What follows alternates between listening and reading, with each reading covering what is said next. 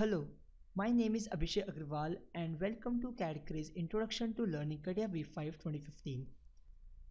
CATIA stands for Computer-Aided Three-Dimensional Interactive Application, which provides instinctive 3D experience and complete product design solution with world-class 3D modeling and simulation techniques.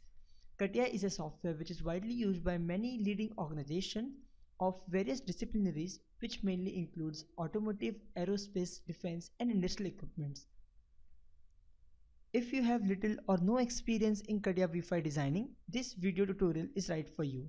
And on the other hand, if you are a professional in CATIA, the lessons covered are a great way to reinforce what you already know in order to gain additional practices. After completing all the lessons in this series, you will be well versed in CATIA V5 2015 fundamentals, which mainly includes 3D modeling, assembly, and drawing sheets.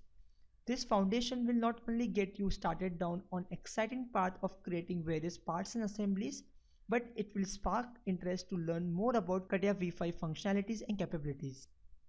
Just to give idea about capabilities, CATIA is the only software that provides complete product lifecycle management solution, right from its conceptual design through its manufacturing and during its serviceable life in fully associative and integrated manners.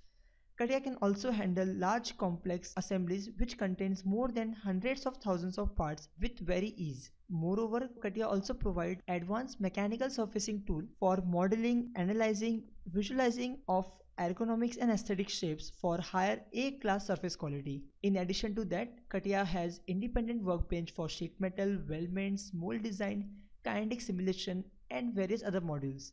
Well, this is not an all-inclusive list of CATIA V5 capabilities.